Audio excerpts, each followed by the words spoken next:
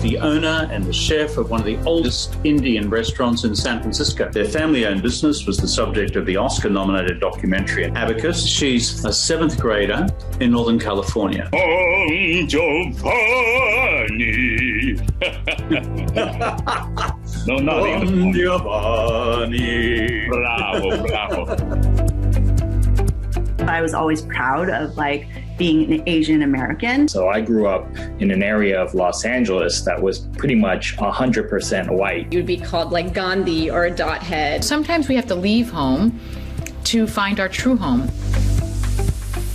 Racism has been around for a very long time, especially xenophobia against the API community, but COVID has really sort of amplified these kinds of things. Are a lot of more like microaggressions. Bringing the Kung flu or the Chinese virus. You have to stand up for yourself. You have to say something or they're going to think that it's okay to push you around like that. Consider the environment you're in and doing different things that are not typically kind of Asian American, for example, becoming an astronaut. We should talk to each other. We should sing to each other instead of yelling to each other. My little attempt at a tongue poem here, taken from Tianhaojiang, which is, let us stop shouting at each other and start singing to each other.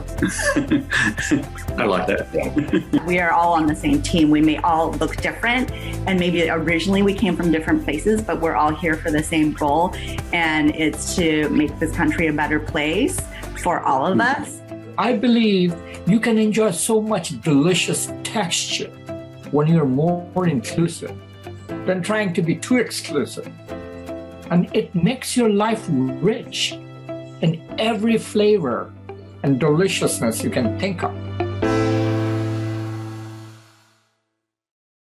We hope you are enjoying dinner. That was a showcase of an original content series that we launched with our CEO, Kevin Rudd. It's part of our global task force called Asian Americans Building America.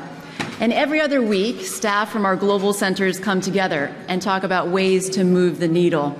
We've interviewed chefs, the first Asian American rabbi, astronauts, authors, and opera singers. We have a number of them with us in the room tonight. If you guys could raise your hand when I call your name. Mina Fedor. She is a Berkeley middle schooler, a Time Kid of the Year finalist, and the founder of AA Youth Rising. She is our future. Next to her is Ashlyn So, a next-gen fashion designer. She launched a line at New York Fashion Week, and she is fighting for AAPI history to be taught in schools. Chef Ranjan. Chef Ranjan, where are you in the room? He's of New Delhi, one of the longest standing Indian restaurants in San Francisco. And we have Chef George Chen of China Live. I haven't seen him yet tonight. Where is he? Is he here? He's going to be doing a cooking program with us, and that's going to be in AAPI Heritage Month in May. You can check out our website for the 31 ways to celebrate AAPI Heritage Month in May. If any of you want to become a member or join any of these programs, you can check out page 34 in your program where you can sign up for a membership, or you can see Angela at the auction and membership table over there. And we do have books, Kevin Rudd's books, available for folks here too. Now, to share more about the tangible results and making change, we are pleased to have with us California State Senator Dave Min, whose flight made it in time. He has been working so hard to pass legislation on protecting women on transit systems, harassment in large businesses, and he has helped fund Stop the Hate organizations in California. Please, let's give the stage to Senator Dave Min. Thank you for the kind introduction. My name is Dave Min. I was elected in the 2020 election cycle. I have the privilege of representing most of Orange County, Irvine, Newport Beach, Huntington Beach, and I encourage you all to come down because it's an amazing place to visit. And we have excellent Asian food. I don't know if it quite matches up to what you have out here. Now, believe it or not, upon my election, I became only the second Korean American ever to serve in the state Senate, and the first in over 40 years. So if you ever, thank you. If you don't know who Alfred Song is, please look him up. He served in the 60s and 70s. He was way ahead of his time, and he was the first Korean American.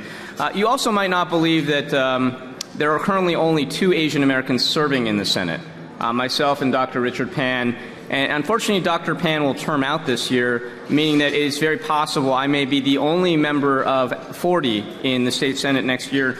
And so, obviously, representation matters. We've had some great representation out of San Francisco that has done amazing things, and I want to give a shout-out to David Chu, Phil Ting, Rob Bonta. Our Bay Area representatives have been people that have been amazing. And of course, as you know, Rob Bonta now serves as our Attorney General. David Chu serves as your city attorney here in San Francisco. But I think all of us were surprised by the rapid and unfortunately far too ubiquitous presence of Asian hate, anti-Asian hate. And I think those of us who are Asian Americans, I think, were surprised by just the vitriol, the breadth of what we saw, because I think we thought that this was different.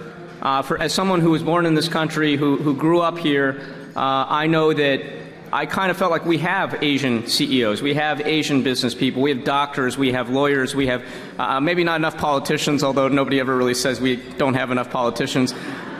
We have athletes, Chloe Kim, we saw some great people in the Olympics this year, and I think we wanted to feel like we were immunized, and yet that was not the case. And so in the API Legislative Caucus, where I'm a proud member, we are privileged to try to come up with those solutions, trying to lead on this. Now, I'll be honest, when I was running in 2020, running against Asian hate was not an issue that was at the forefront of my agenda. But being the only Asian American to serve in the state Senate out of Southern California meant I had to take on that obligation, not just for Asian Americans in my district, but really across California. And so I was really proud to work with my colleagues on passing the historic API equity budget, which you all know about, $156 million to combat Asian hate. And that money is being distributed as we speak in the form of different grants. $110 million for victim service and prevention, $30 million for grants to nonprofit and community-based organizations, $10 million to ethnic media, which I think is really, really important these days, as well as research to UC Riverside and other places. And the way I look at anti-Asian hate and our efforts, we have 2 tasks ahead of us.